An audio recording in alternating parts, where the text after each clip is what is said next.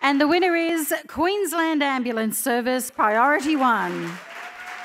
Yeah, I feel very honoured to have the opportunity to be shortlisted again this year, let alone winning as well. Not just for me, but for the entire program and all the people who are involved in it. We've got about 180 volunteers, so it's really good to acknowledge the amazing work that they're doing. I'm up here representing the Priority 1 program, but there's so many people who are a part of that program who go above and beyond every day.